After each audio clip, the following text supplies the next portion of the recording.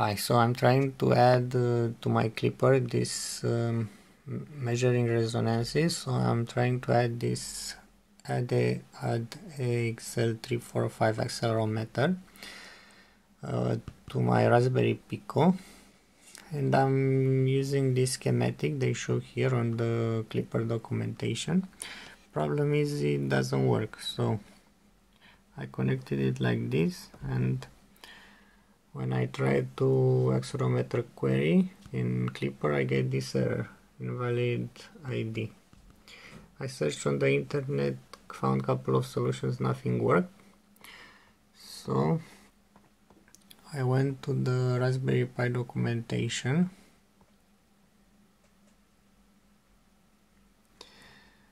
To the Pico, and I found this schematic, the same it's posted on Klipper documentation, but it has this legend where it shows the SPI connections with pink, these ones, and they're using the first one, but you can see the default one, it's bold pink, and it's this one here.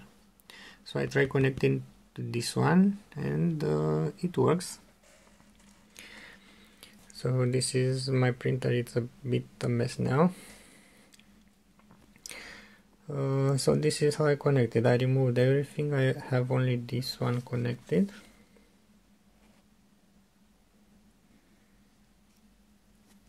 Let me try to focus a bit.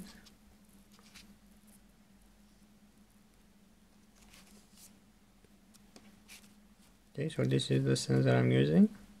It's from China, but it works. And it's connected. Here is power and ground, and here are the connections. Okay, I made a small schematic here. So this is how you connect it.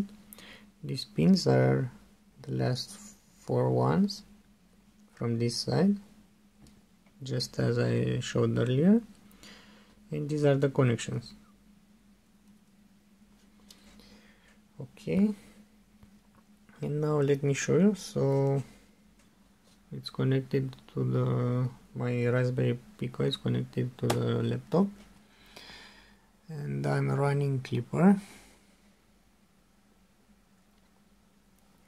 One thing, if you wanna run it like this, you will get an error. Let me also show you my configuration files. So this is the configuration file. I added this line, include the ADXL configuration,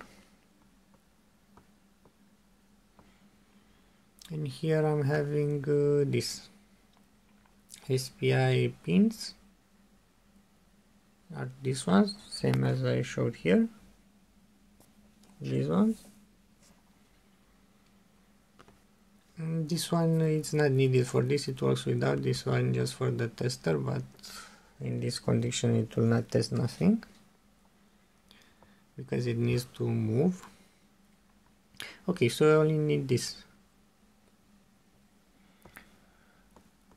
Okay, and I wanted to also show you if you connect it like this, you will get an error if you do not have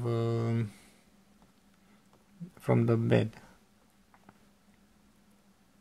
heater bed. So you have maximum temperature, I put it 180 here, otherwise it will give an error. Okay, and to show you that it works, see, it is reading. Okay, this is it, hope it helps.